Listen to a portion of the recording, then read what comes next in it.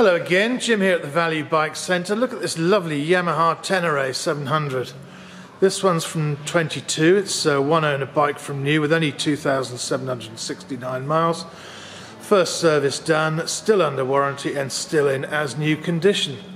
Now a few other bikes can trace their ancestry right back to the start of the adventure movement.